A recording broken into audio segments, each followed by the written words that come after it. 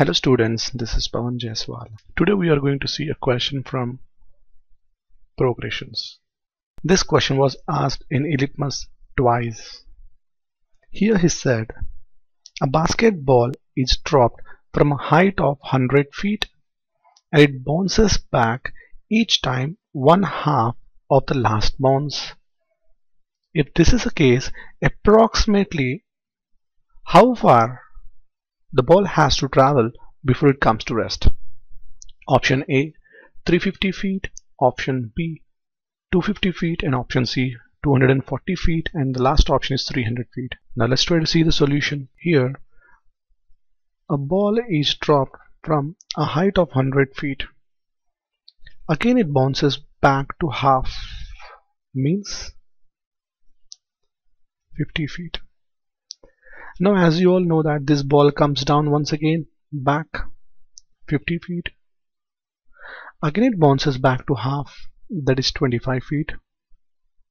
Again it has to come down 25 feet. Again it has to go up 12.5. Again it has to come down 12.5, and so on till it comes to here. We see a pattern: 50, 50, 25, 25, 12.5, 12.5, and so on.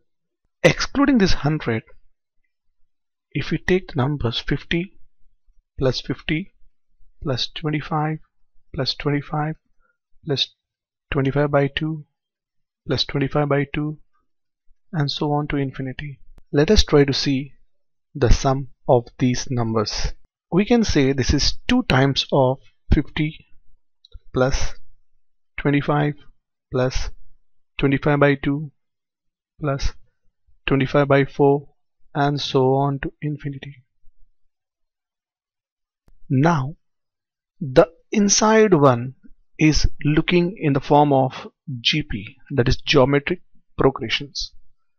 We have the sum of infinity formula, that is a by 1 minus r. Here the a value is 50, the first term 1 minus r, and the r value is the ratio, second term divided by the first term, that is half, that is 50 by half, which makes 100.